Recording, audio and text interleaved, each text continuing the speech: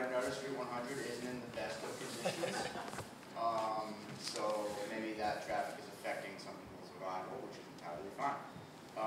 Thank you all for coming. Our wonderful panel of experienced hikers here, as well as all of you. This is the 9th annual Green Mountain Club End-to-Enders panel. Last year we had about 60 people in the audience, and then Orca Media provided it for live stream with over 400 people watching it through YouTube. If you consider that going on for 9 years, then we've reached quite a bit of people with this opportunity, and that's really special. So thank you for participating in this, and I hope that you find it useful and productive. For those of you that don't know, the Green Mountain Club maintains a lawn trail in Vermont. Lawn Trail is the nation's oldest long-distance hiking trail.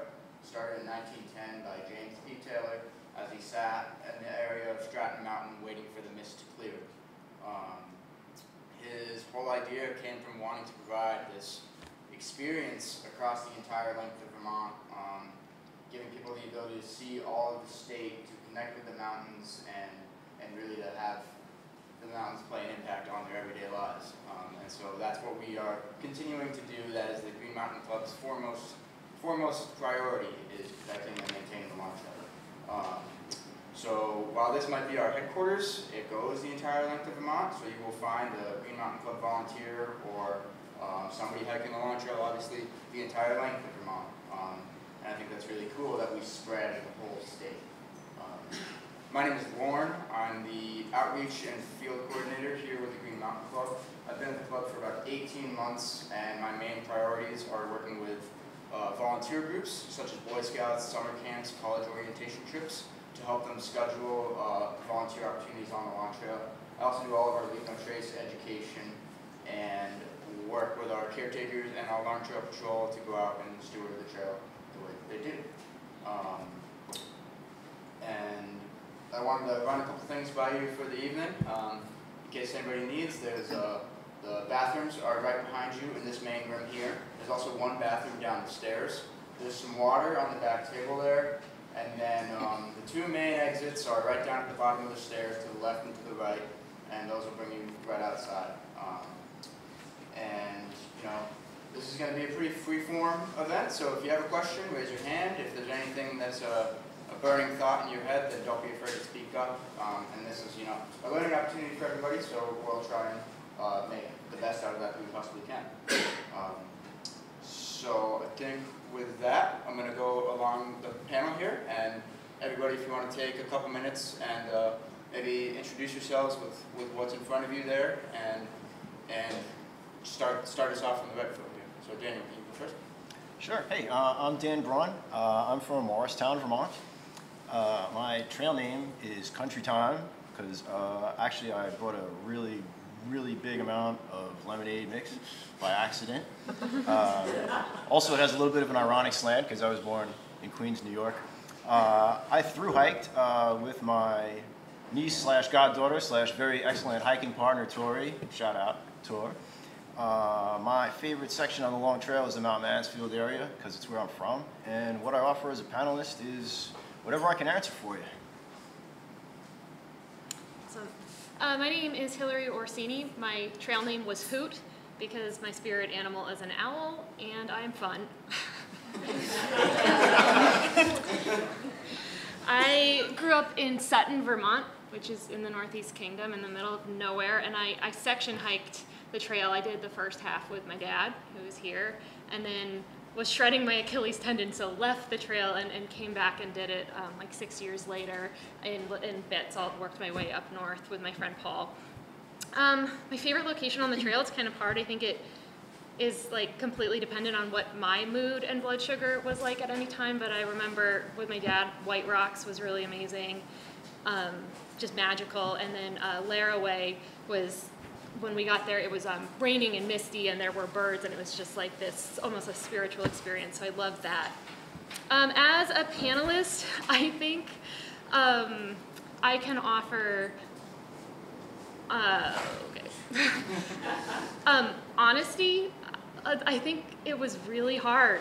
It was like one of the hardest things. It was the hardest thing that I've ever done, and I'm really proud of it. And I think that the hard parts are really funny. I'm also a comic, so I'm gonna tell you what actually happened. Nice. My name's Andrew Maxfield. I go by Stretch.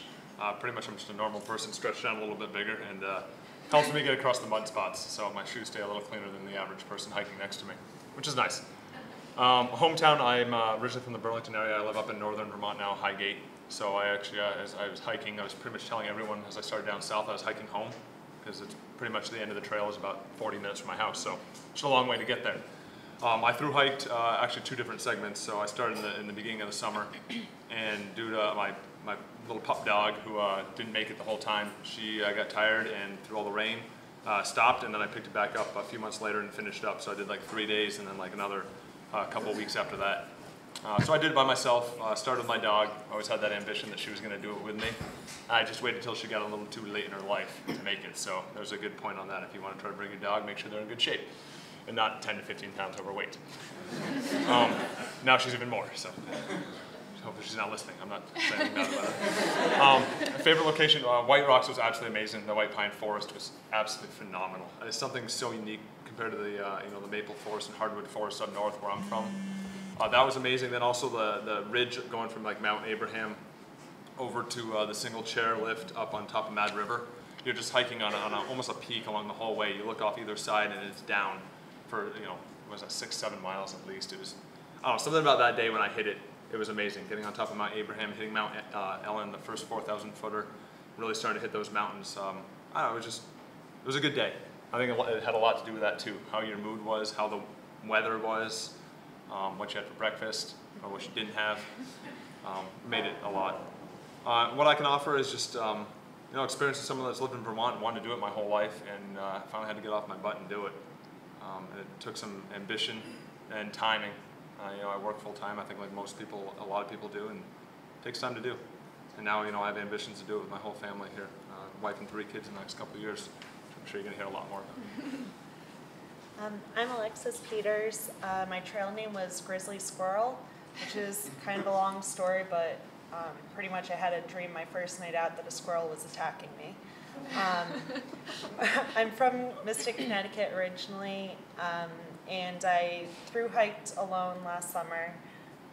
My favorite location on the trail was probably the section between the Lincoln Gap and the App Gap, because I grew up spending a lot of time in that area. That's kind of where I was a kid, like, oh wow, there's a trail that goes the whole length of the state. I'm going to do this someday. And so when I finally made it there, it's like, I guess I'm doing it now, but still had a long way to go. And what I can offer as a panelist, I guess just my enthusiasm to share what my experience is like, because I know ever since like last August, I talk about it pretty regularly, and it'll be nice to talk to people who actually want to hear about it for a change. So, thank you. Okay. Hi, I'm Leanna. My trail name is All Good. It's pretty cool that I got a trail name. I was really nervous about getting a trail name. I don't know how many of you have a trail name and have hiked, but there's sometimes a moment of, am I gonna get one? But I got mine from a legit AT through hiker, so that was kind of cool, and his name was Sunny. So I felt like getting a name like All Good from someone named Sunny was a pretty neat moment.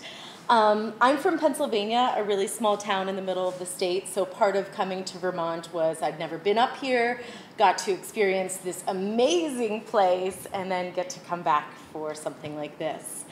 I through hiked last summer in July to the beginning of August. I went by myself, but met some of the most amazing people and have kept in touch with a lot of those folks. So even though I was by myself, I don't feel like that I was by myself the whole time. Favorite location, I remember a moment at Kid Gore Shelter when I set up my tent on the edge of the mountain, and I would watch the sunset and watch the sunrise, and I just felt like I was in the mountains, and I was like, I could stop right now and be okay. It was just so amazing, and that was so early on, so I had so many more amazing opportunities ahead and experiences ahead. What do I have to offer as a panelist? Oh, goodness. I have a lot to learn still. That's something I'll be honest with you about, and that was very much in my communication with Lauren before this, is that I'll be honest in that I have my experiences to share, but I will be very honest in that I have a lot to learn as well. Can I interject really quickly? Your pictures of that camping spot at Kick Door, Yeah.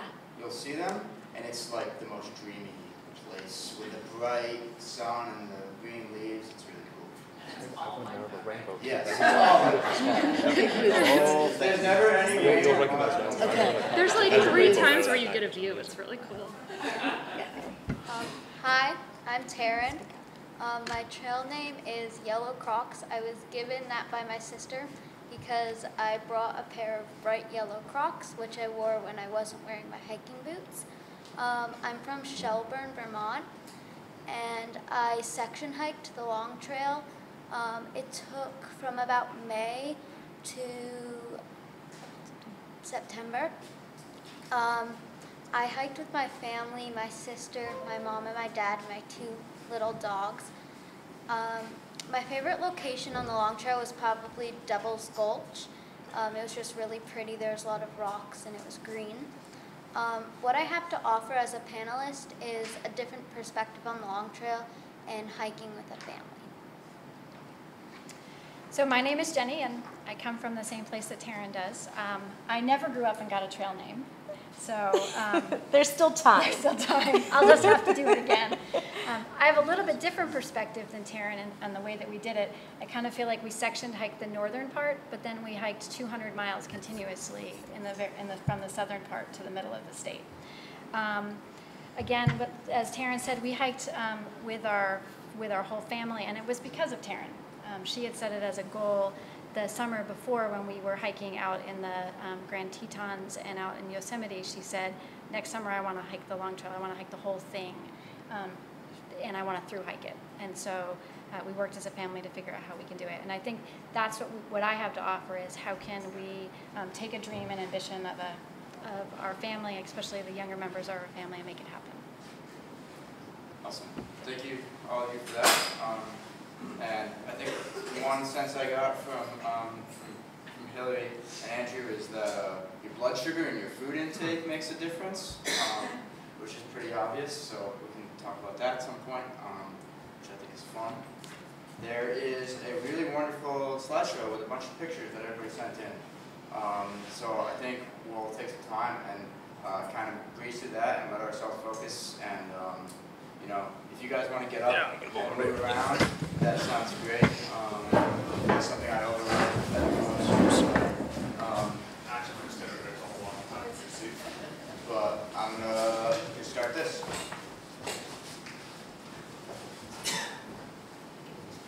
Thank you.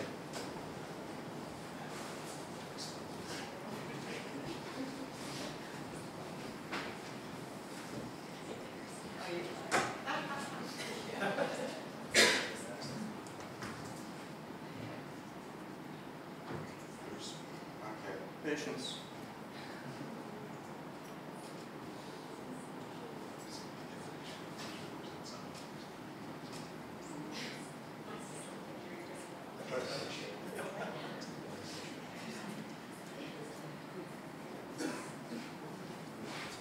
There we go.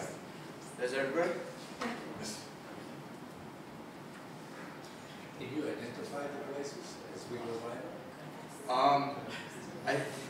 A lot of it's just like a green tunnel through the woods. Kind of.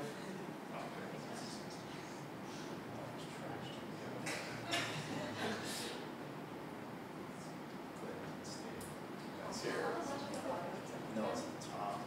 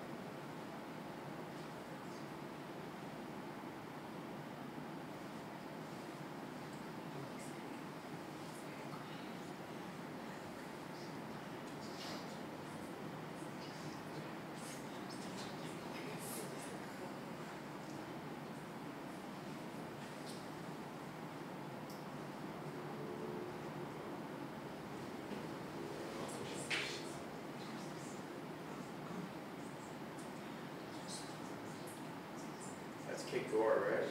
Yeah, that's the Gore. The sun sets on your left over the shelter and the sun rises on the right. And it's just amazing.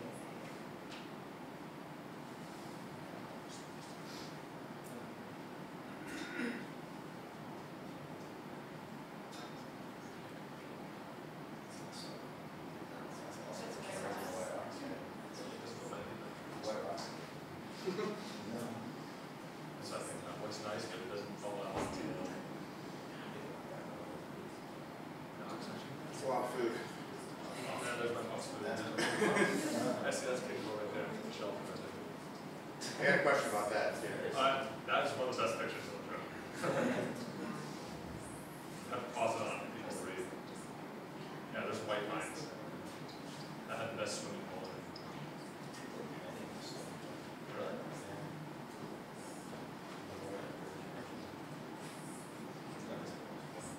That's all right. That's all I did. I brought the second part because that was on top of my home. That's all.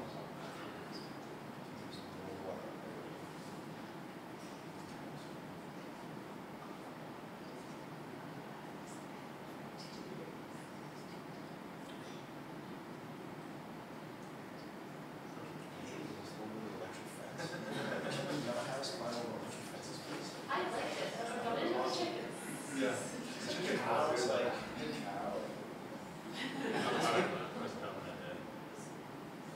That was hot.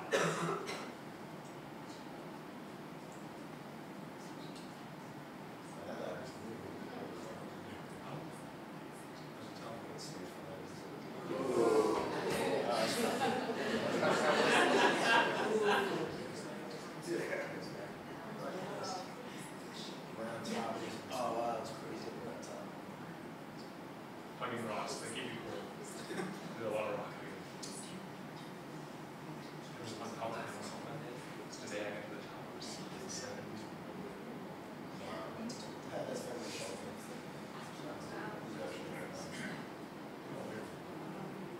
That's a killer piece too, don't miss it.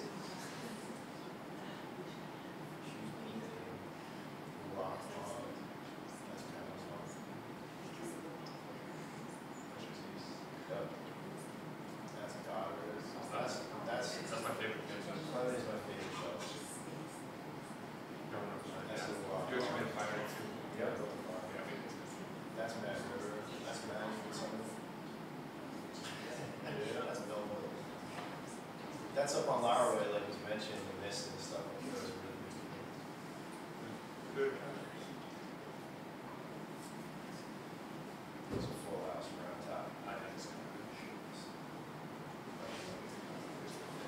That was one of the nicest shelters. I didn't stay there. It's everybody's favorite. We stayed. Taylor's wonderful. That squirrel took my drink packet and I had to chase him down. I'll tell you the story. So leave no trace answer to that as well.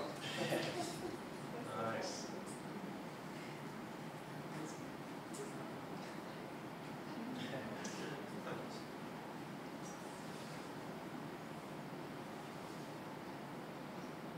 I see some yellow cracks there.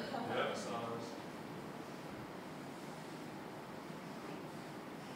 So good.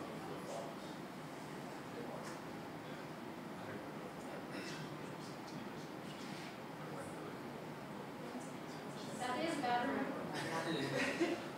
That was bolt in the back. that was my most favorite. It was so long, it just keeps it up there forever. I love my back. Those are our travel companions. Hamsters. Oh, yeah.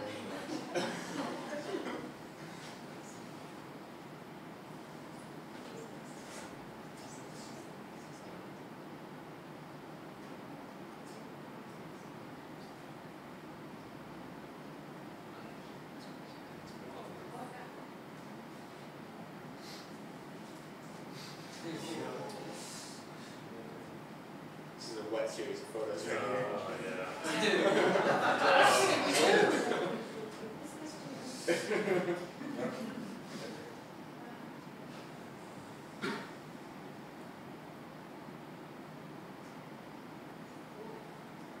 It's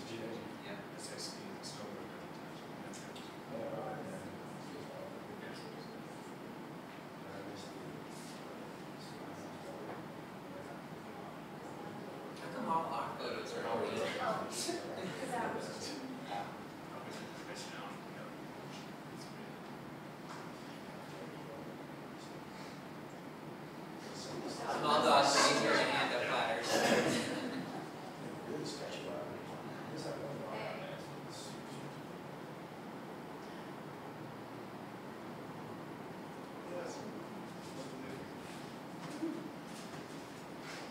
Cool. Yeah,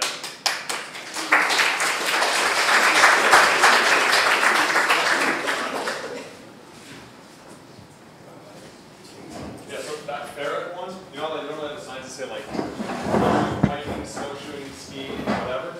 Well, the things come off except for the snowshoe ones. So somebody pencil in there.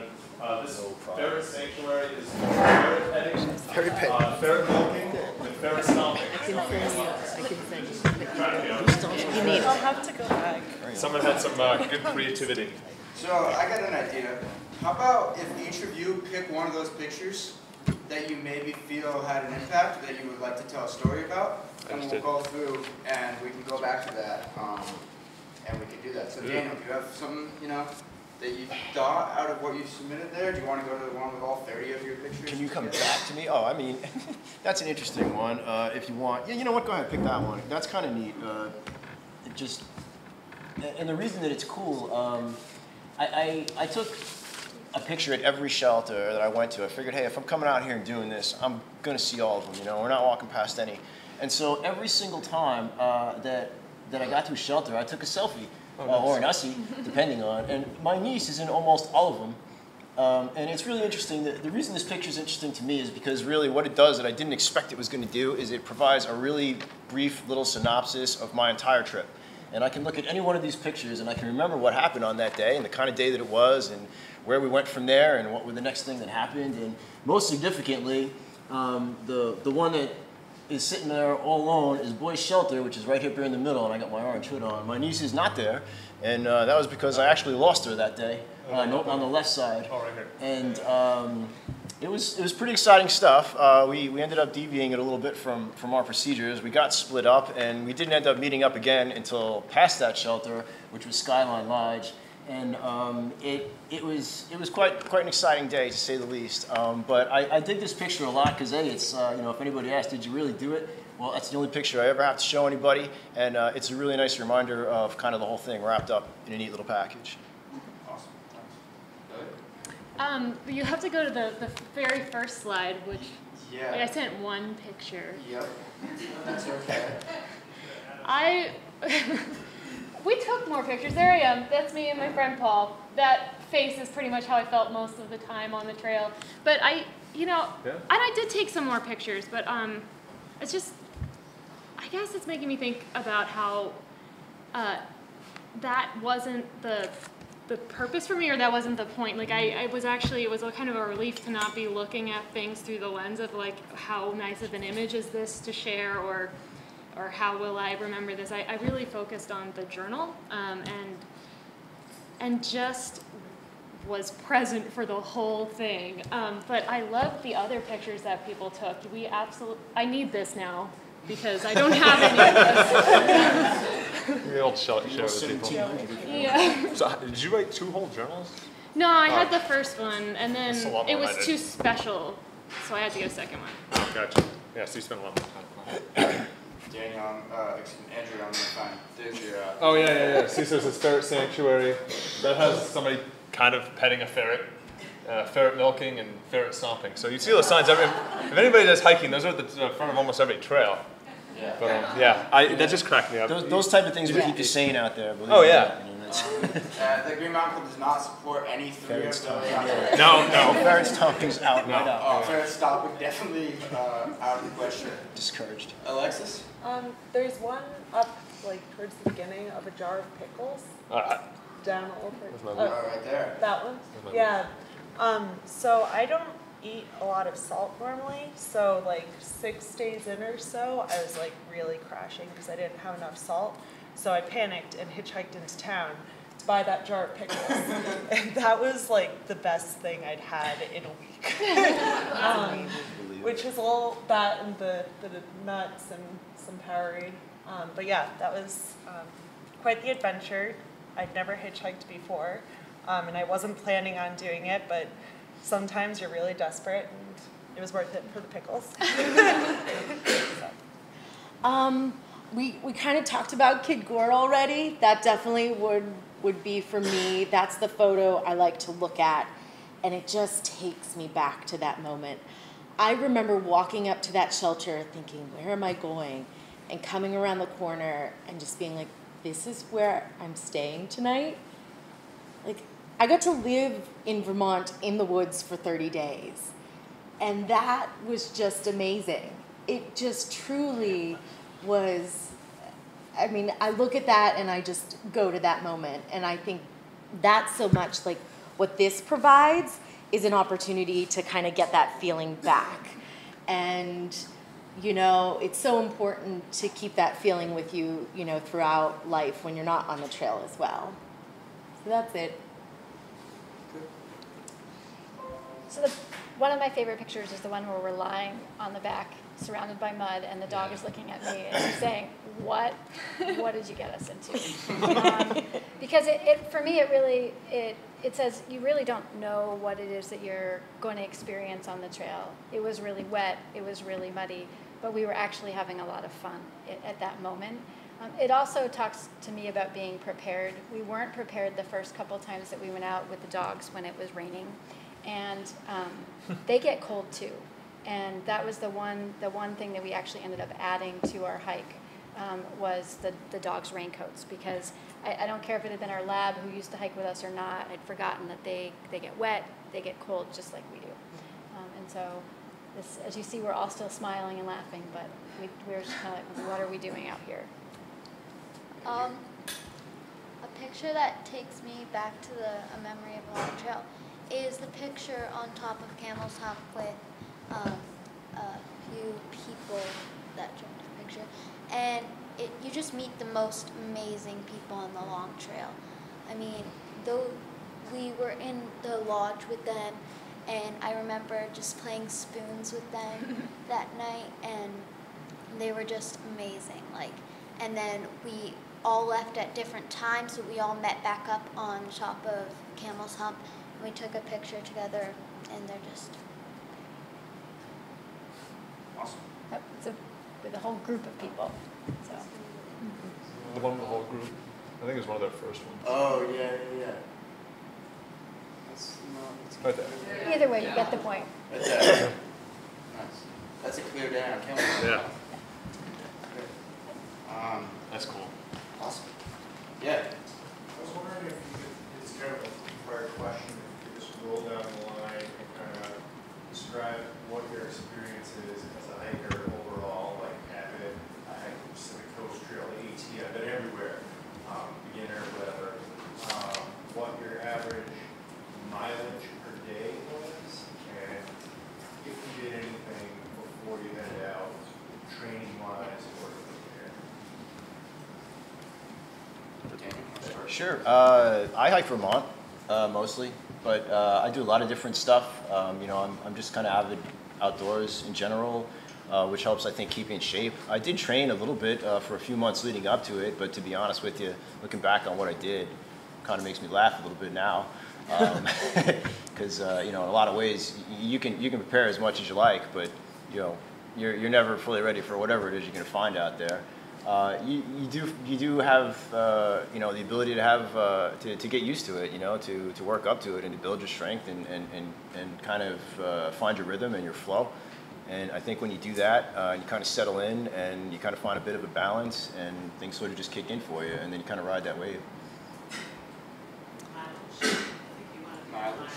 Mileage. Oh, sorry, mileage. Yes. Well, the mileage is a funny question. The spreadsheet that I had that planned this entire trip, which, by the way, lasted one day, that plan, a little bit less. It actually, about 19 hours. That plan was about 15 at the end of the entire operation, which was a rainy, muddy operation. We did about 10. About what? 10 miles a day. What was your back weight? My pack was from a base about 27, 28 pounds, and then throw 6 to 8 pounds of food on top of that. So when on your first day is, you know, pretty hefty, and then every day it's a couple pounds lighter. And Then by the end of the week, when you're starving, your pack's really light, so it works out. I'm an avid hiker. I grew up hiking. I probably averaged about 12 miles a day, as few as 6 and as many as 19. I think it's really important to listen to your body, and in terms of the training thing, you really gear up as you go. So making sure that you're taking time on those first days to not only let your muscles and your lungs kind of recharge, but also your joints and your tendons. And also, the other thing that I kind of caught on as I continued to do this is that there's training and then there's how much am I going to put on my back.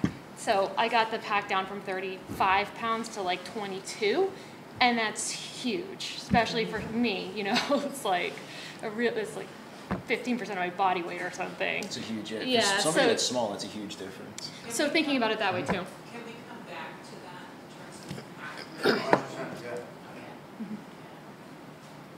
of I grew up hiking, so I'd say I've hiked all over, I don't say the world. I'm in the military, so I get to travel. I've been to pretty much a lot of countries, a lot of states, and done a lot of hiking on weekends and week-long trips. So that's let me do a lot of different areas. This was by far the biggest endeavor I ever did. It took 18 days to divide the mileage by that. I had some really short days, 5-6 miles at the end when we wanted to go down into Jay and hang out for the day, or up in the low 20s. And it all just, again, like I said, listen to your body. A lot of it has to go back to food. You know, how well did you not just eat today, how well did you eat the day prior? And I definitely felt it. You know, some days you get up, you take too many of some supplement energy, they're like little jelly beans, which I found are horrible in my body. And so they give me a boost to get me going, but boy, the next day I was done. So I did away with that stuff. It really made a difference for me on what I ate. You know, taking meal with electrolytes helped a lot.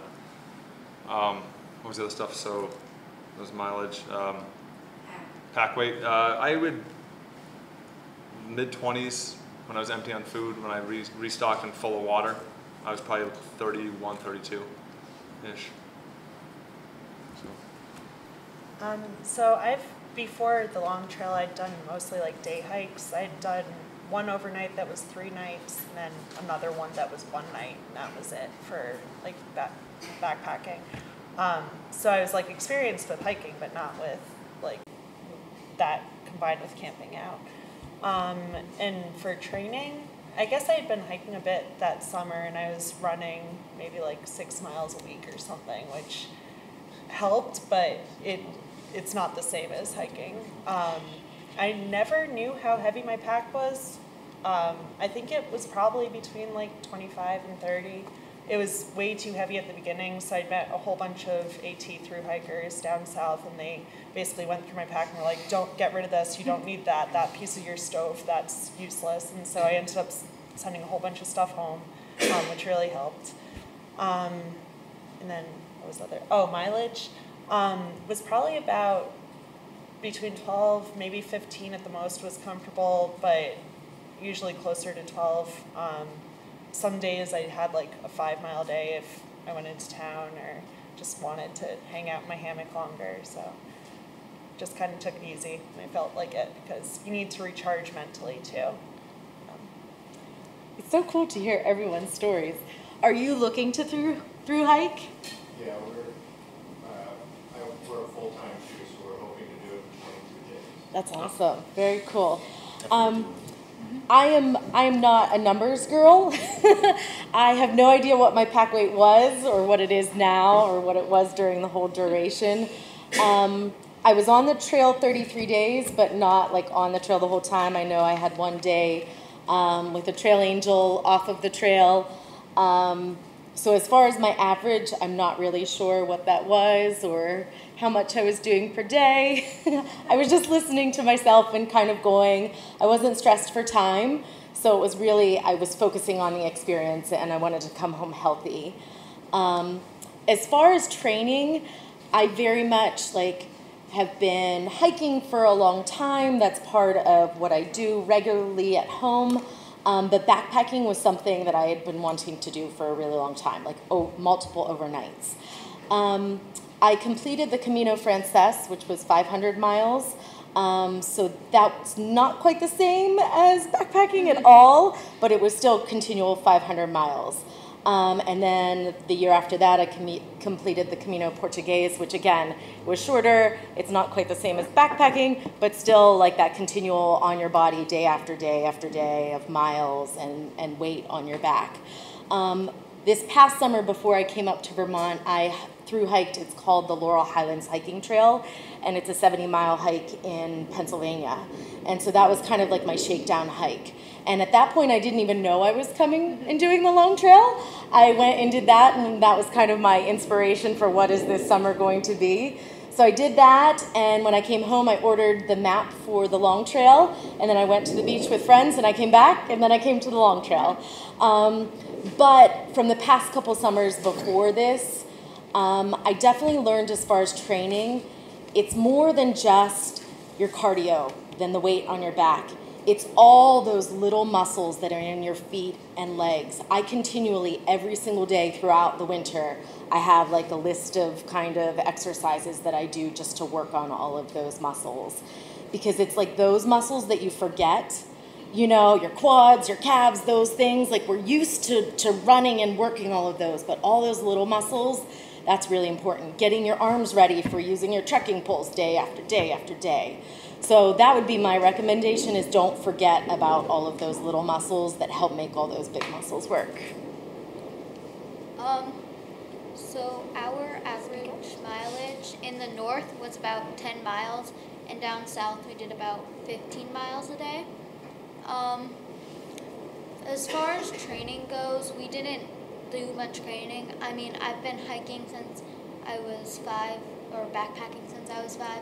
So we just kind of went out on the long trail, and my pack weighed about 20 pounds. So cool. Yeah. So I'm going to add a little bit to that. So one of the things that we did to build up to do it with a family that was kind of wasn't purposeful, but ended up being very purposeful in the end, is that we started at the beginning of the summer when we were doing section hikes, by doing section hikes that were between 5 and 7 miles, and then we built up to doing consistent days of 10 miles a day for our day hikes, and then overnights, as she was saying, in the north, 10 miles a day. And the north is definitely a lot more complicated and a lot more technical than the south was, and so we anticipated that's what we would hike in the south. When we flipped to the south, because we did our 200 miles, we thought we went a lot faster than we thought, because we were doing 15 miles a day, with our longest day, because of her wanting pizza, at 17.5. Wow, way to go. Our pack weight, we also, when we looked at our pack weights, we looked at the size of the person in our family. So Taryn is the smallest of us. She carried the smallest pack at about 20 pounds. My daughter and I realized after the first day out that she and I are actually the same size, and we should be carrying the same weight, so we equalized that at about 22, 25 pounds. And then Kevin, who's here with us, carried 30, or a little more. So I do want to say something about working. One of the things that I learned with us for working, we'd taken 5 weeks off the year before, and something that I ended up doing was, early on, the hikers told me, you need to take some 0 days. So I actually took 0 days in the office, rather than taking 0 days on the weekends, and that made it feasible for us to do our through hike, because we would do 2 days in the office, 5 to 7 days out of the office, and that really helped. With the weather here, can you speak up? What's happening? Yep. Thanks. Yeah. Also, if anybody left their windows open, it might be too late. I do want to be clear about kind of our hiking. We've been backpacking with our kids since they were 5, and that really helped. But most of what we had done up to that point was 1 or 2 days, not 5 or 7 days, 7 days out. And we had hiked 120 miles like the summer before out in the western parks. Are any of us glad we're not on the long trail right now? Yes. Great. So I got a couple, general questions that I think could kind of go off of that a little bit. One that I think is really cool to think about for everybody that's out on the trail, everyone here is a different person. We've all had a different trail experience. And a phrase that I've heard a lot is everybody hikes their own hike. And I was wondering, if maybe some of you have an opinion on that, or if you've heard that phrase and how you interpreted that for your own experience on long trail. Maybe Can I get like 3 volunteers? Raise your hands there. Andrew, Yeah. start off. No, I certainly think I've definitely heard that hike your own hikes. You know, some take pictures, some write in journals. I see some people hiking and they have their earbuds in and they're just cruising, listening to music or a book or whatever it is they want to listen to. There's a hurricane warning tonight. That's probably Tornado. Vermont weather. We don't need Only to in Vermont. Oh, it's just a tornado warning. This looks pretty sturdy. I wouldn't worry about it. Sorry. Keep talking. I feel like Sorry. there's so many similarities when I hear you talking. Yeah. So my son's actually out camping right now with the Boy Scouts, so I'm sure he's having a blast. Yeah. So no, I definitely agree with that hike your own hike. I've thought about that in the past. I'm very much, I am a kind of a stats and organized. I plan a plan and I try to stick to it or exceed it. I'm very like goal oriented. Like I said, if I say I had a spreadsheet before I went out. I really did, and it was pretty darn detailed. I have the final version. There's 5 different versions of when it changed. Yeah, every day. Yeah, it did. And I always make a goal, and that's what I wanted to do. And that's what motivated me. I was doing it on my own. I could hike it the way I wanted to hike it. And eventually I ran into a group of 4 other people that I ended up hiking with that were from everywhere. And I kind of adopted theirs a little bit. We were a little more easygoing, just whatever. Hike to wherever you hike and stop. If I look back on it, I've thought about this a lot over the last year since I've done it or so, and be like, I'd rather kind of do some other things, like just if I want to sleep in my hammock till noon and just relax and do that, put my phone away a little more. Not that I was on it, but taking pictures. I say that now. I'm like, that's what I'd love to go out and do. I'd probably get out there and do the same darn thing I did the last time because that's just who I am. But I appreciate the way every single person hikes it. You meet down south the first 100 miles, so many AT hikers that are doing it their way. They've already been on the trail for almost 1,700 miles at that point. They're kind of set in their ways, and I appreciate the way every single one have done that. And I learned a lot from them. I learned a lot from everyone I meet on the trail or didn't meet on the trail. Actually, a ton more right here.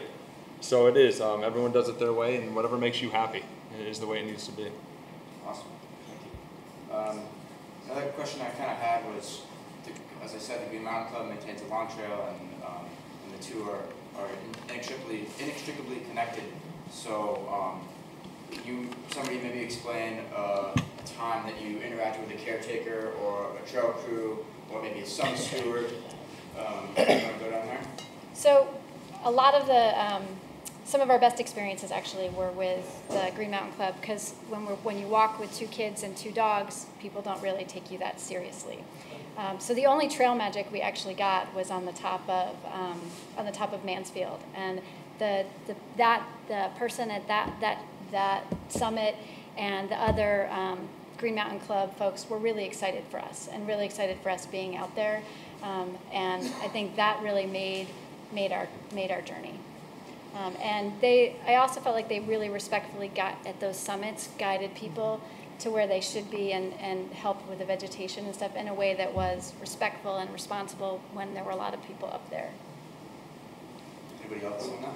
I found that, we actually were fortunate enough to run into the entire crew of caretakers up on Camel's Hump. I think Isaac was the fellow that was up there, and what a cool bunch of people they were to meet. They were so welcoming. They were really glad to see us. They were supportive. They gave us food. They gave us drink. They wouldn't let us eat in the shelter. Other things like that, which was important because you can't have bears in the shelter and stuff like that. They were just dynamite. You can tell that the people that are out there doing this stuff are absolutely for real. They're doing it because they love it, and it's where they want to be and what they want to be doing. Just to maybe kind of expand a little bit and almost kind of circle around to that kind of hike your own hike thing. There's so many different people out there. It's incredible. I saw people that were 70 years old. I saw a girl that was 9 years old. The physical abilities, mental toughness, the reasons you're being out there, the goals you have, all these things, everybody, they're all completely different, and yet you're all out there doing the same thing, and that's pretty amazing. Andrew mentioned the AT, and it was kind of interesting to me because I was here at last year's meeting and I was talking to one of the panelists, and she said there's a big difference between hiking the AT and the LT. And I kind of understood what she meant, but not really. And now I really do. And the difference is, you know, the people that are out there on the AT, they're doing numbers. You know, they're out there for volume purposes. They're doing 1,700 or whatever miles. They're 10 by 10s to hike 10 miles before 10 o'clock in the morning. They're in their sleeping bags at 5 p.m. They're up at 5 a.m. Though you will be walking the same physical path through the wilderness, you know, and occupying the same space, you are not on the same trail.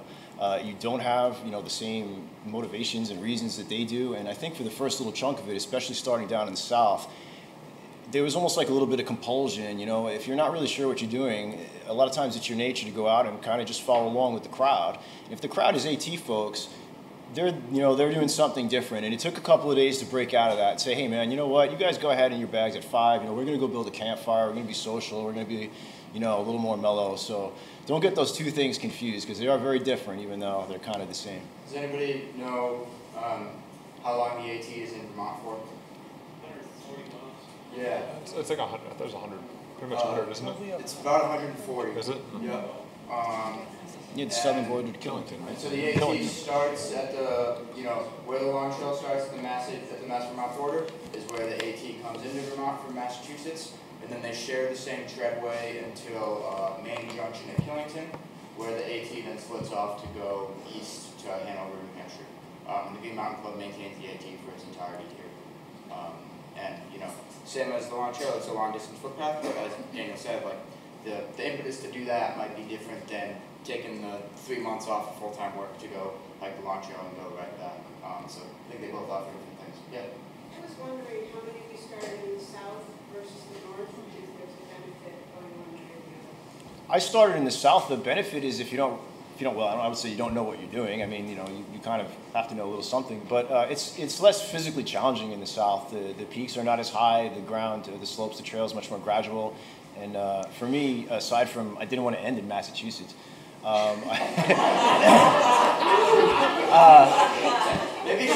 I not have said that? My bad.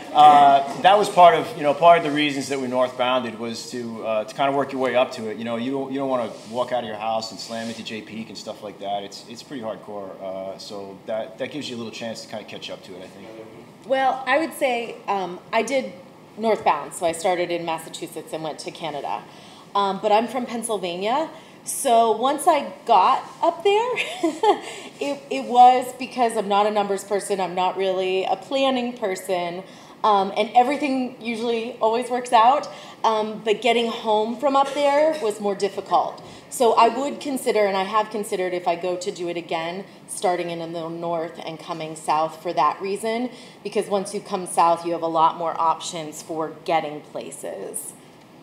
Yeah, another thing that we did south to north, there are a lot more people in the south, for better or for worse, but I found that comforting while I was kind of getting used to being out there. And then I think the AT like curved off, and then we had a night in a shelter, me and my dad, and I woke up and I was like, oh, I slept so well, and he was like red-eyed, he was like, did you not hear the pack of coyotes? But like, if you're just getting used to being in the woods, I think that's another kind of benefit, is being with those AT folks and just getting the groove. Yeah. One thing, I think another point to that is the weather and the timing of your hike. So let's say you wanted to start your LT hike September 15th or end of September even.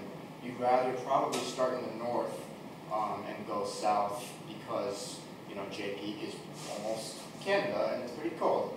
And I think another point is right now in this kind of transition season that we're in, a mud season, the north will be holding snow much later. As Russ knows, Jay Peak is still covered in snow, whereas there are probably places in the south around now, or within a week or so, that you can start hiking. So if you're starting in May, which, you know, if you're starting in June, starting in the south and going north to let that dry out and stuff. And black flies and really making it sound appealing.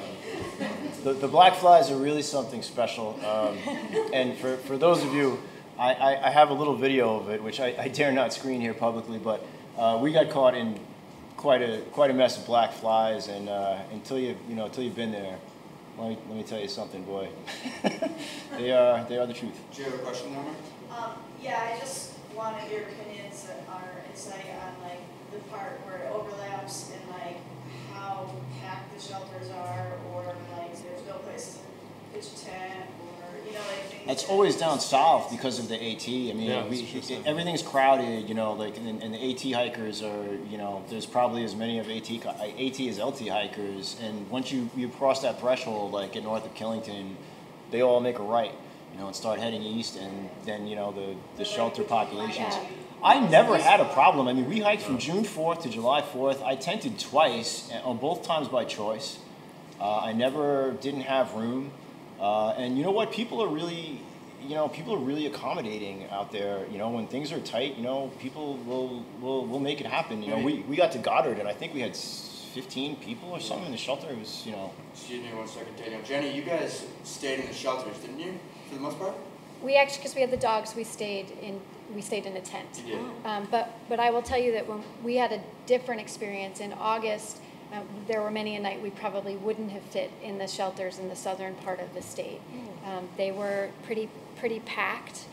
The one night that we did stay in the shelter down in the southern part of the state, we got there around the time that most people pull in, but they all came in later, and people had the tent all around. So while you're on the AT section, there's definitely, you can anticipate there may be a night it's a pretty tight squeeze. The other thing is seems to be a bit of a hierarchy. The AT hikers pull in early. They have an expectation that LT hikers and day hikers will likely have a tent and will be sleeping not in the shelter. All night. You can also, depends on when you start in the year too. I started later, so their bubbles, they've pretty much all gone by. When I got back on in mid-September, if they weren't already by most of Vermont, for the most part, they weren't making it up to Maine. So it's definitely a lot quieter that time of year. But also, you can also find bubbles of them, and if you end up getting packed with a whole bunch of them, try to either hang back or go up faster, because AT hikers tend to travel in, they call them bubbles, where there's a whole bunch of them at once. At least that's what I saw. Another thing to be mindful of is that when the college students come back, they'll do a lot of like get to know you orientations out there, and you might be minding your own business, and then all of a sudden it's like the locusts, and they're like, and they're not supposed to hike in like groups larger than 7, but there's like 25 undergraduates who are just making friends for the first time. You have to be.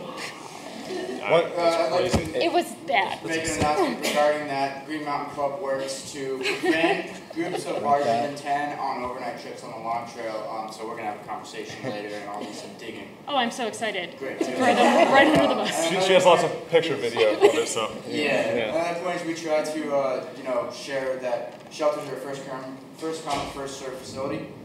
So always having a backup of some sort is smart.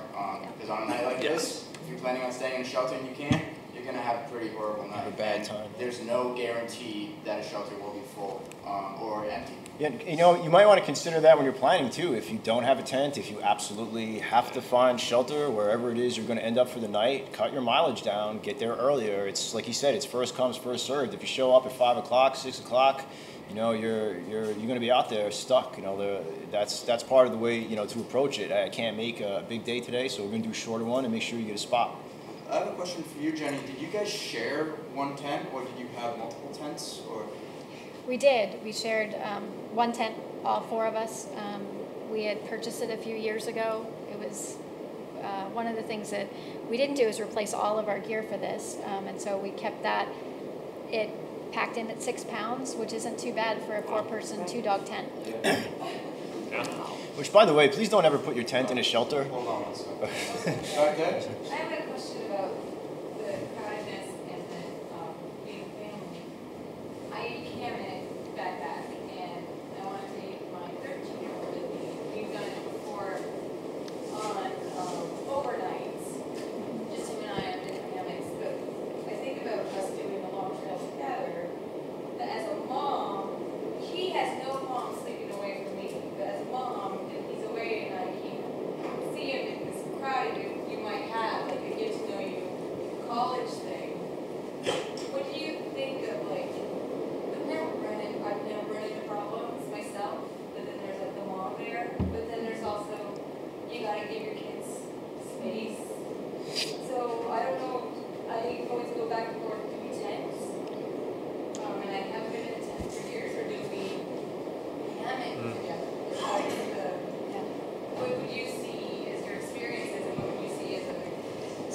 had some funky experiences out backpacking, not just on the long trail, but out backpacking. And I would say that even with that, I often by myself take a group of girls out, and we will sometimes split into multiple spaces, and I feel pretty comfortable on the long trail more than anything else. The majority of, we once had our pack stolen.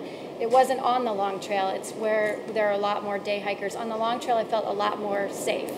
And so I would feel comfortable with 2 hammocks with myself and one of my daughters. I would stay in shouting distance. Yeah. That would be my, you hike with your kids. I hammock hike with my son. And I stay in shouting distance. Yeah, we don't move too far away from each other. When you don't like on the long trail, then you can set up 2 hammocks close to each other. Yeah. Yeah, pretty close.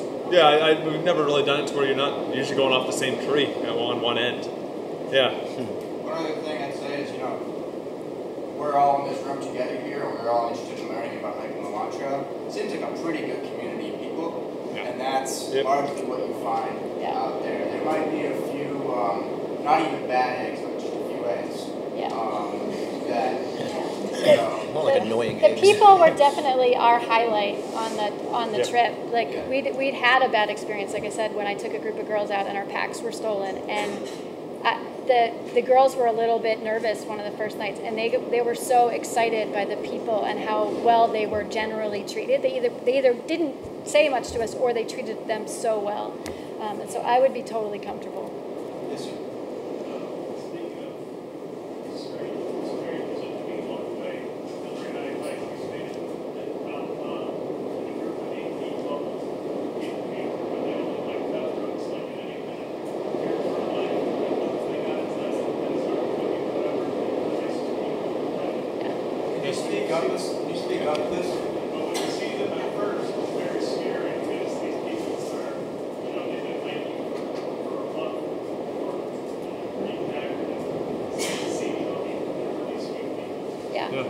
I agree. So, did everybody able to hear that? Yeah, so when we hiked, were we at the top of, like, Mount Tom, and these guys came in, and he's like, they looked like pirates, like, we were like, and one guy took off his shoes and his foot was like bloody and gnarled, and we were like, oh my gosh, like, this is kind of alarming. And then they started making food, and they were like, do you guys want some of this? Do you want to play cards? Like, they were just such nice, sweet people. So, like, when you've been hiking the AT maybe for 2,000 miles, like, you're a little rough, but it's just like there's this trail magic and this community out there. I also think, like, there's something really neat about the fact that you're hiking often from shelter to shelter. So there's, like, journals in each shelter. So you might be kind of following behind somebody who's writing notes for, 6 days or 10 days, and then you catch up to them and you've been reading about their journey the whole time, or because there's that communal space at the end of the night, you're leapfrogging, or you're starting to make friends, and these people, maybe you start out slow in the morning and then they pass you and then you catch up for lunch. It becomes like this moving caravan kind of community. Yeah, communication is very cool. It's almost like social media, but written down in in notebooks. And there is actually like a messaging system the trail has. If somebody's hiking faster than you and you want to talk to somebody ahead of you, you can tell them something and they'll let you know. And I actually managed to send a couple messages like that by asking somebody who was moving a lot quicker than me, like, hey, when you find my niece, tell her to stop and wait for me. For your guys' knowledge, the logbooks in the shelters all get brought back to the club here and get put into our archives. They do, right? Yeah, here in the archive. So we have long trail shelters going back, decades. So it might seem like you're writing in that for yourself, which you are, but it's also really cool because it's creating this never-ending history of people on the long trail. How big was the backpack that you used? I mean, size-wise, like about this big. Yeah, like liter-wise. 48 is mine. I have a 60. 60 liters? Or? Yeah, 60-liter bag. Okay. Yeah. I don't know. She doesn't do numbers. Mine's, I do, but I don't know. mine's what it 50. was. Mine was 53. And you can have a 100-liter pack, but Yeah. at the end of the day, you got to be able to carry it. And you can also go, the reason I went, actually mine's 65, sorry. I have a 50 and a 65. But I just find I'd go bigger and you can cinch it down and make it smaller. So I do sometimes where I need more gear, I'd rather have enough room rather than having to not have enough room. So you can always cinch them down or take the top off or whatever. Having kid-size packs was really important for kids. Yeah. Oh yeah, the right size packs. The right size packs. Get them fitted, whatever it is, because they make small, medium, large depending on your size, your frame, your torso, and stuff.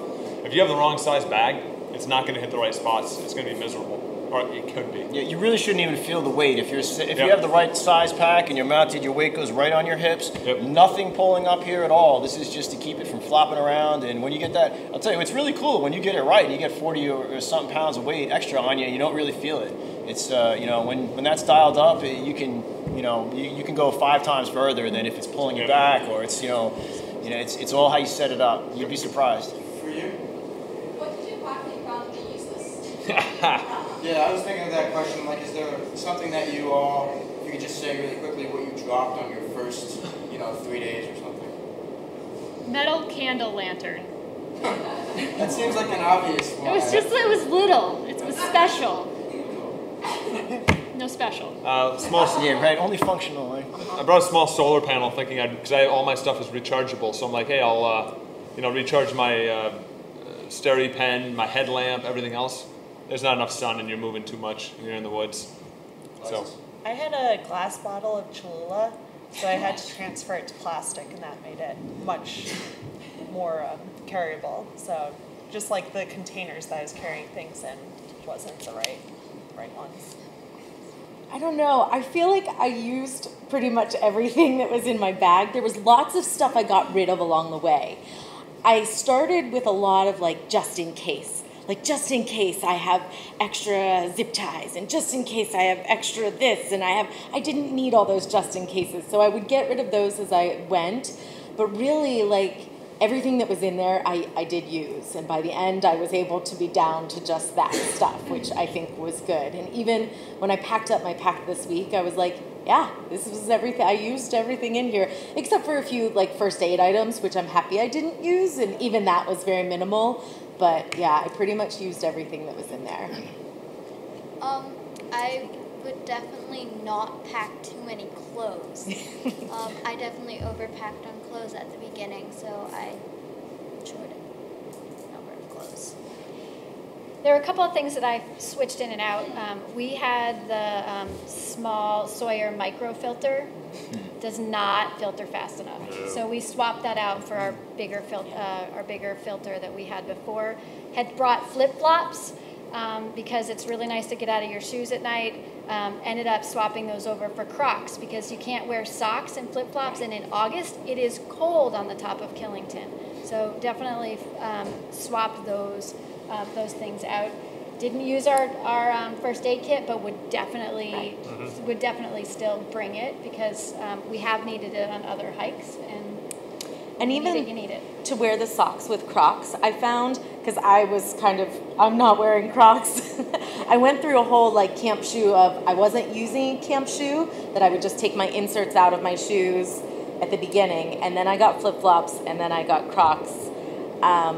But the other nice thing about wearing socks was that I found at night the bugs would eat, when I was sitting around, the mosquitoes would get my feet, which is the one place you don't want mosquitoes getting. So having socks on in the Crocs was, for me, really helpful because I wanted to protect my feet. Yeah. The other thing that about camp shoes is, our campsites are impacted and they're used a lot, and a camp shoe has much less of a ground surface impact than a big, heavy, lug-sole boot. So your actual impact on the surface of a campsite is less if you're wearing lighter footwear. And that's just a really basic no trace principle, is carrying a pair of camp shoes to switch into at a shelter. There's 2 other things that I would say too. Food, we overpacked on food when we were out down in the southern part. It took us a lot less time than we thought, and we decided that we needed to be really diligent about what we brought for food along the way, because that was the heaviest thing in our pack. And so after our first resupply, we're like, okay, there's no more what ifs. What if we get stuck? No more just in cases. No more just in cases. I've done a lot of expedition travel, and my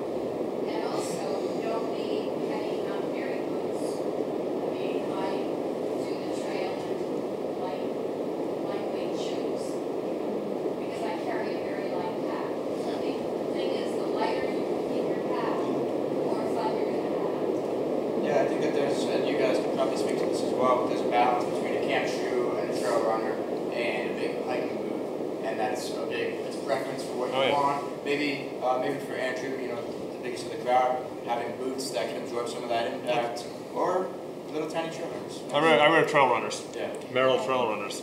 And I find them agile enough that if I start to roll my ankle, I just hop real quick, and that's where trekking poles help you with that too. So. Like this one? I've been negotiating with my son about trail runners versus me trying to get him into a big boot, so I just be interested. I think it really is preference. I used to hike with big, heavy hiking boots, and I just got sick of the weight on them, and I realized I didn't really need it. I think I'm agile enough that if I, like I said, I did almost roll my ankle several times, at least half a dozen, if not more.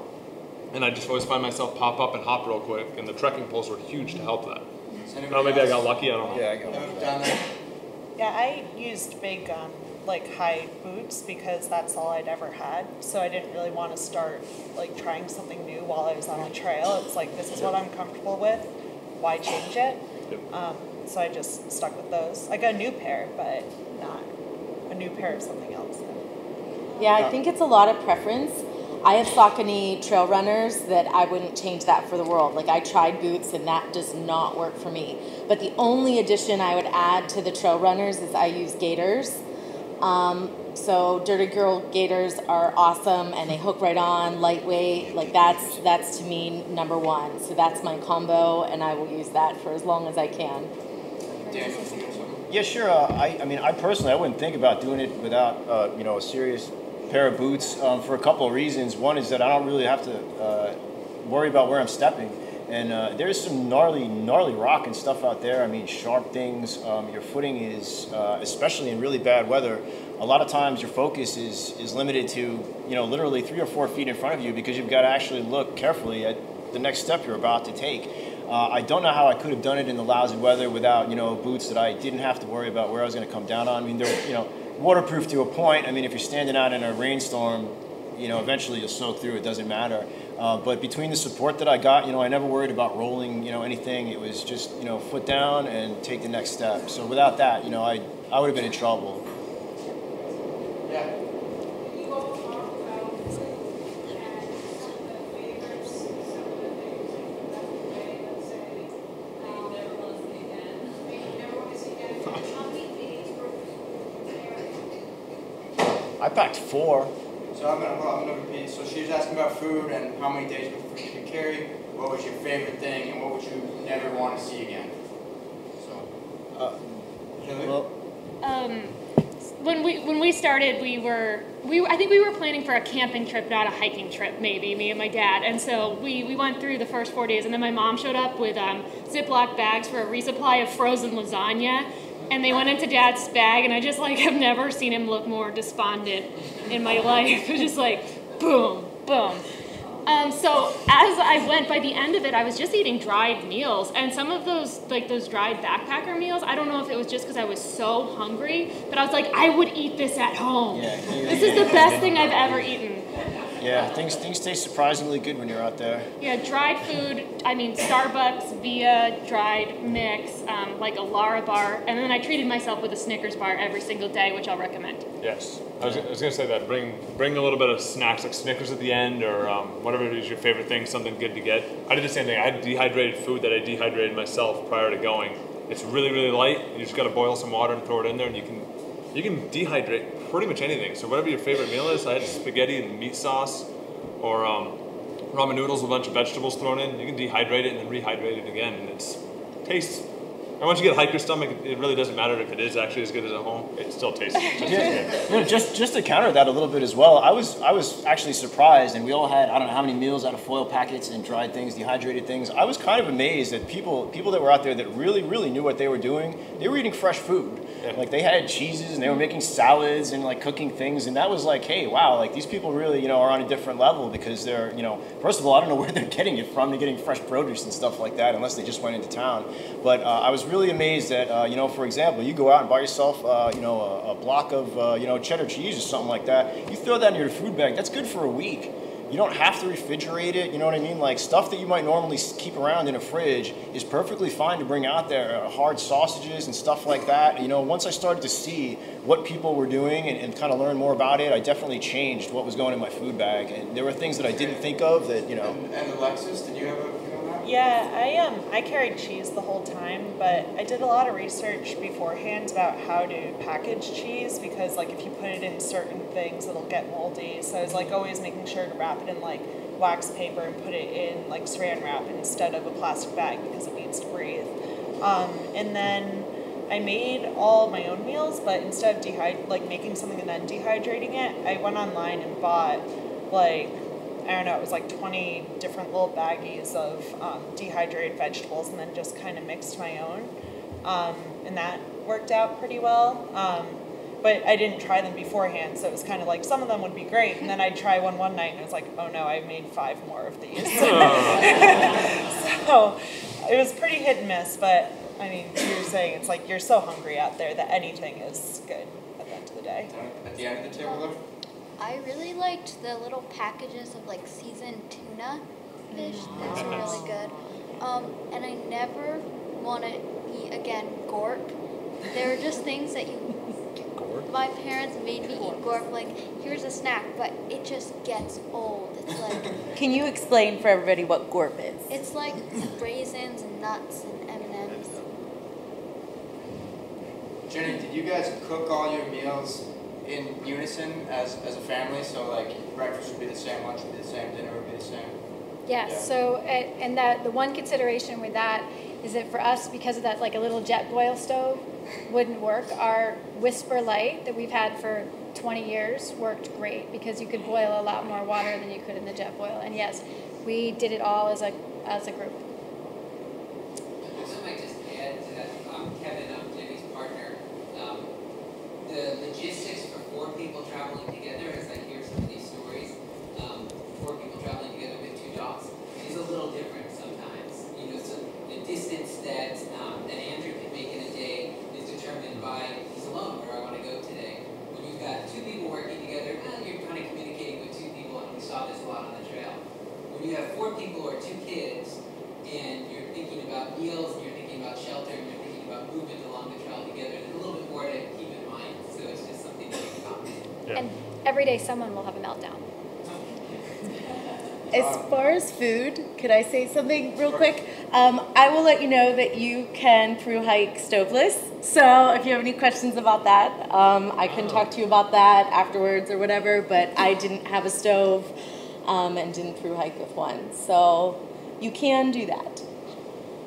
We've been getting some questions in through our very technologically advanced live chat. Whoa. So I'm going to post some of them and just direct them at one of you guys, and if you can answer that so that people watching at home can also get some of the information we're talking about. Hillary, may I ask you how much water you should go through a day in July, or how much you should have? Like as a person in general, as a human being, as I went through the trail, and I did it over a period of years, so I just got more experience. I was eating way more and drinking more at the end than I was at the beginning. I just realized like I need to be stopping every 30 minutes and giving my body something, and it kept my mind and that like negative self-talk about how hard it was to a minimum. It was like a calorie thing. So I think water-wise, hot day in July, gosh, I'd go through like 5, sometimes like 4 liters or 5 liters of water, and I would be even. I have room in my pack for up to 4. I like to carry 3, and if I know that there's water, I'm pumping as I go. So walking from stream to stream, and really I like to always be in a position where I've got enough, and I don't have to be rationing it. I always want to have enough so I can just drink what I need. Cool. Another question was maybe for Alexis. I was thinking of starting late August or beginning of September. What is the best time to hike the trail to avoid the flies and mosquitoes? Well, I was out there late July into early August, so I might have a little bit of insight on the August bit. That the mosquitoes weren't too bad. There was only maybe like 2 nights or so where I had to put on bug spray, and other than that, I didn't use it the entire time. And I never had a major problem with the flies. Like there were a couple times where they'll like take a chunk of skin and then you'll just see this like bleeding spot on your ankle, and it's like, where did that, like, did it eat it? Is it building a nest somewhere? And I don't know what they do with it still, but so you still are gonna run into some bugs out there, but yeah, August was all right, and I'm sure September is probably better. So. Yeah. September there weren't a lot. Another question we got is a little specific, but maybe if somebody feels like they've got an answer for that. How feasible do you think it is for a trail runner to hike 20 to 30 miles a day in the first 100 miles with a 40-pound pack? Sounds like a math problem. With a 40? Did you say with a 40-pound pack? If that does not sound not feasible. If that does not sound realistic, what does sound realistic? Maybe I can pose an answer to this. 20 to 30 miles with a 40-pound pack for the first 100 miles probably is a tough way to break it in, like we were talking about getting your legs under you. Maybe that person might want to dial it down a little bit at the beginning. Would you agree? Yeah. I think Jenny said at the beginning, like long trail miles are different than miles somewhere else. So like if anyone has hiked a lot out west, when you come to Vermont, like this was the first trail, long distance trail they ever cut. They didn't switch it back. Like it's like straight up, and it's rocky and rooty and it's technical, which I think is awesome. But you just can't get that same kind of mileage. You can't hoof it in the same way. That was actually our joke on the trail. Like the long trail must have been built by 20-somethings who didn't know the term switchback. They just didn't. Yes, sir. We just had the record for men's time is like 4 days. It's like under 4 days, yeah, 3.5 days. Like that. So that's like 50 miles a day. That's fully supported. Yeah. So whoever's out there, there's a documentary on Netflix called Gaining Traction. It's about a woman that did it in 5 days, fully supported. So check that out. See if that's experience for you. There's a lot of crying. Yeah, that is a really cool movie. Yeah. We have a copy of that here at the club, and yeah, that picture of Andrew's feet, that looks like nothing compared to what she went through in that movie. Yeah, that's so nasty. That said, the AT hikers are doing 20 miles a day up here. And I think that's where they come in and they've done that 1,700 miles already, and they're able to move into that. You do get them come back. I don't know if anybody ran into a lot of AT hikers. They come and they do that lower 140. Well, then they'll backtrack and they want to finish the LT also, so they'll come do the northern part.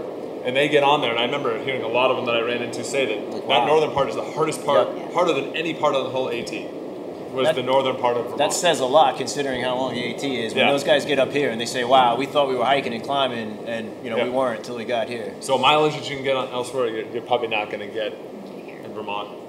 It's not safe.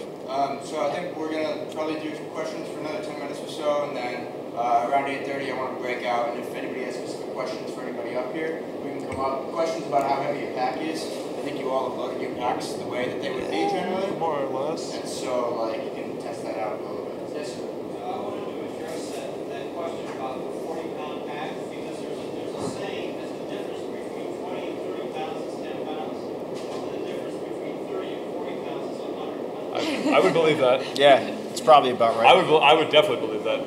As soon as you start hitting anything above 30, you can definitely feel it.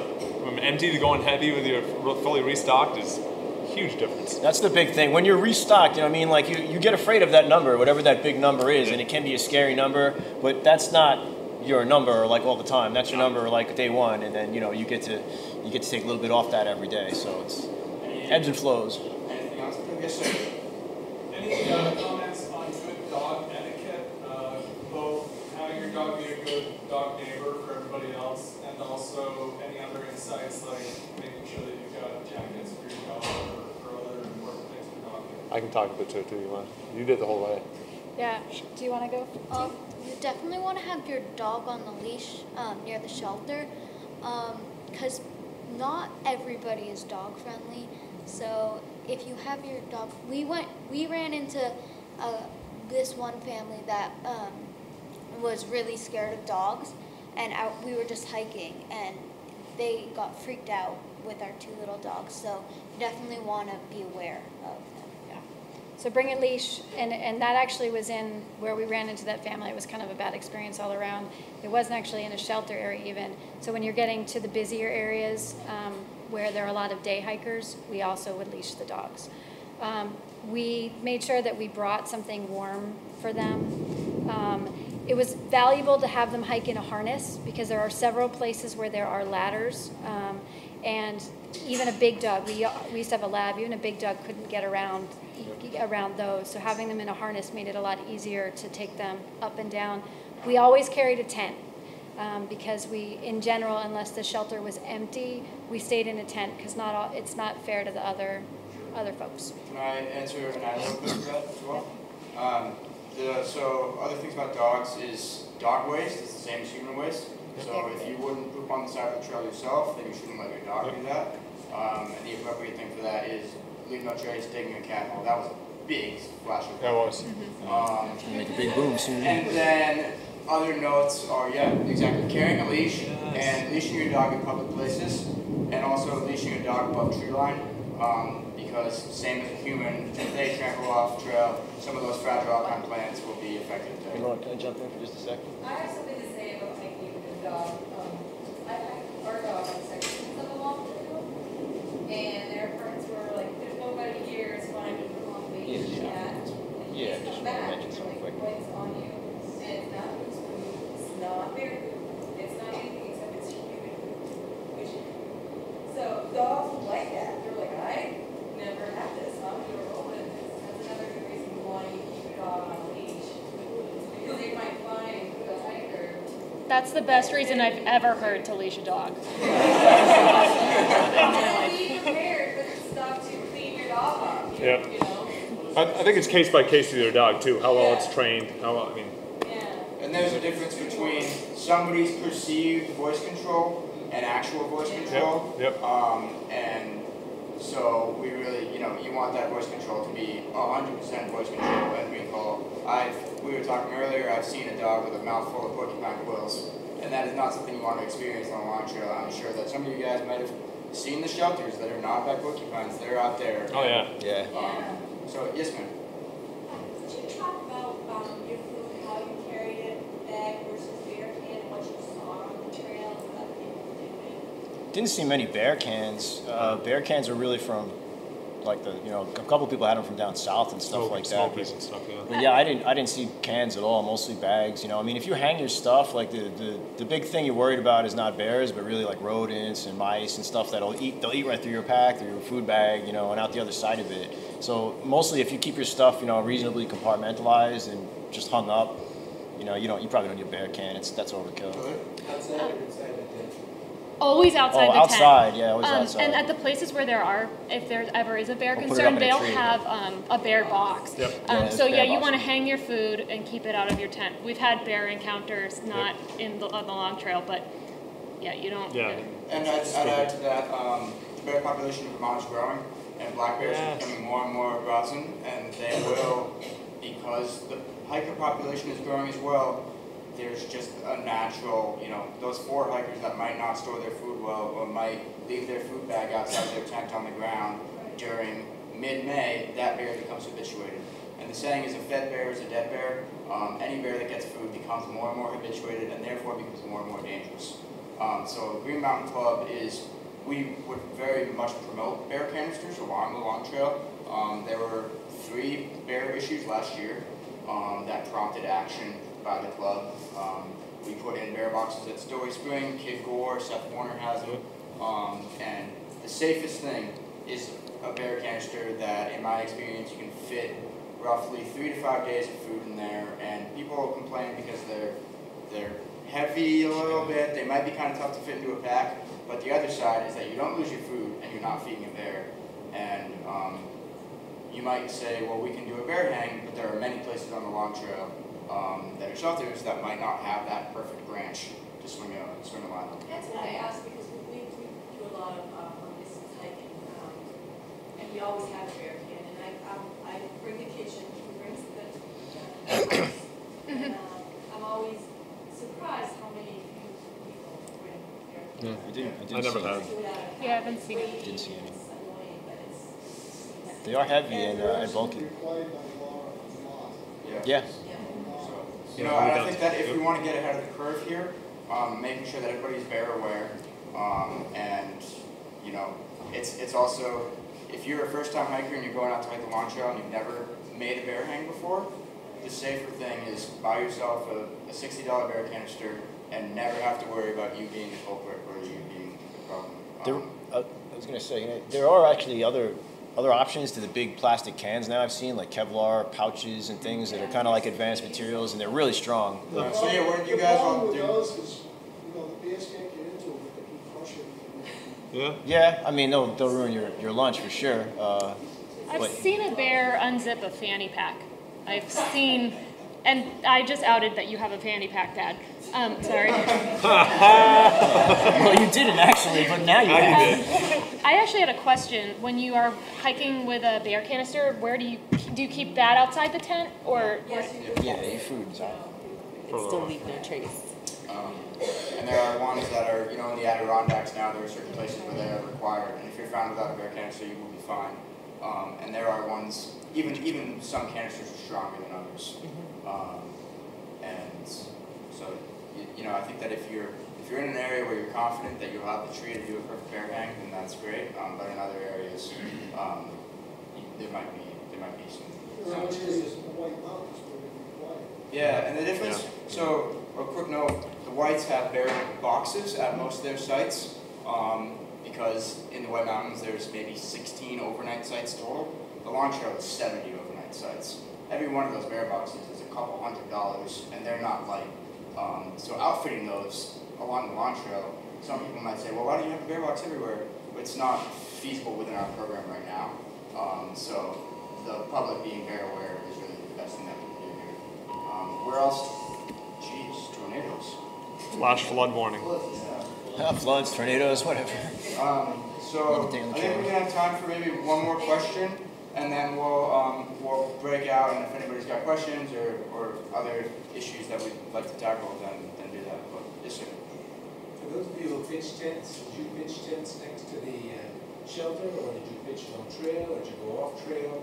I mean, you're not supposed to pitch it on the trail. That's a no-no. But I mean, I only tented twice, and both times by choice. One time was because I thought the shelter was kind of smelly, and the other time was because this girl really annoyed me. But there's always room, you know what I mean? Like, and it helps to kind of be within the cluster. You know, if you're feeling antisocial, then you know, go away from the shelter. But almost everybody that tented that I saw tenting, you know, kind of just expanded the area that was already there instead of going, you know, too far away. Another one down there, anybody? I tented the majority of the time. There were only a few times I stayed in the shelter. And really the important thing is knowing the leave no trace principles. You know, you're not going to tent ever on the trail. I mean, you hear about that in the case of an emergency, that's the only option, but that's not really what you're going to do. So I would familiarize yourself with the leave no trace principles, you know, that you should be X amount of feet, Lauren, from the trail. 200, okay, there we go. From water. From water. That all of those things are really important, and like dispersed camping is really important. There are tent pads at places as well, but tenting's great. I loved all of my experiences tenting along the trail. Yeah. Might I just add to that, because we tented almost the entire time. Yeah. And there were times where we were hiking to get to a destination. Maybe it was poor weather, maybe people were getting tired, and I was starting to look around. There are plenty of places on the Long Trail where it is impossible to set up a tent. Yep. There's a trail, and you got 3 or 4 miles of stuff, but it's the grade, and going up Killington, you know, we got 3 miles to get to that next shelter. You're not stopping and setting up a tent. It's impossible. And I know that because as I'm walking, I'm like, where are we going to tent if we have to stop? Are we going to turn around and go back to those 3 miles? So you have to be aware of your terrain, and we would look at the contour map sometimes and think about, what do we do in an emergency right now? And a lot of times it's like we keep walking until we find a place to sleep. So I tried to plan that actually, and I said, hey, I'm going from A to B today, but if I don't make it to B, what am I going to do? Well, this looks like a good place to tent, but then when you actually get there, it's, you know, like a 40-degree pitch of, you know, boulders sticking out or something, and it's just not possible. I mean, the answer is you keep walking. The leave no trace message on camping is you never want to impact a site that hasn't been impacted already. Yep. And so if you're at a shelter, you want to be in a site that looks like it has been designated as the place that already has tenting happening at it. So, you know, big open forest where you see all these shoots coming up and beautiful leaves, don't put your tent down on that. Put your tent down on the area that's already being impacted that you're not going to cause further damage to. And there's plenty of those areas around the shelters. And there's We were plenty of those. always able to find a spot around the shelter. But one of the things that was really helpful is the Long Trail book. Will tell you whether there's tenting around a shelter or not. There are a very small few exceptions where it really clearly says there is no tent pad. I can't remember if it was Butler or Taylor, but one of the two of them Butler has Lodge, no space. Taft Lodge, a couple others are at high up on elevation, surrounded by a pretty fragile Commonwealth forest, and so we request them to stay inside of those. Yep. Does it have the impact of tenting versus hammock? Yeah, so that's a good question. That's one that comes up a lot. You know, I'm going to tackle this and then if you guys have opinions. Hammocks, you obviously above the surface. That's great. But, you know, with looking for a place to sleep going up the south side of Killington, you're not really going to find a place to string a hammock. So, because the trees are small and it's very, very well packed, and so it might be tough to find a spot in there. So, I think that the leave no trace impact is dependent on the site that you're at, but more important is considering whether you're able to get yourself accustomed to the peculiarities of hammock versus tenting, because it's not possible at both sites all the time. And also what kind of trees you do. I hammock tent a lot, and I know I don't do it on like pines or anything, because it'll rip the bark off. Depending on what you're using, if you're using a tree saver, hopefully, or 550 cord will start to tear that off. So try to find oaks, stuff where it's not the porous bark, and you're not going to hurt the tree as well. Yeah, that's a great point. I like trees. So, I think that we've had a lot of great topics, and that there's still a lot of questions to answer because it's Elantra, and it's 3 months with a backpack on your back and going full wet. But I think it'd be useful now if we wanted to, call this kind of session quits and let people come up and ask some questions. I can get some launch trail guides at back and show you guys a guidebook, a map, all the individual maps, the End-to-Enders guide, the resources that the Green Mountain Club has available to help with hiking. Another good point is that we maintain a list of all of you. When you completed the launch trail, you check whether you were a mentor. Is that correct? Yeah, I remember that. Yeah, so we maintain a list of end-to-end hikers who are willing to be mentors for future end-to-enders. And so if you're interested in that, then you can send an email to gmc@greenmountainclub.org, and we tell us a little bit about what you'd like to learn, and we can find a person that you can connect with to learn some of the things that you might want to go hiking. Lastly, I really wanted to thank all of you guys for being willing to come in here and share all your knowledge and expertise. I think it's really wonderful. All the bandanas right there, underneath your name tags, you can keep those bandanas. Thank you. Discount. Fulfilled, right? She was hoping that the whole time. 270 miles for a patch. Did you do so thank you, everybody, and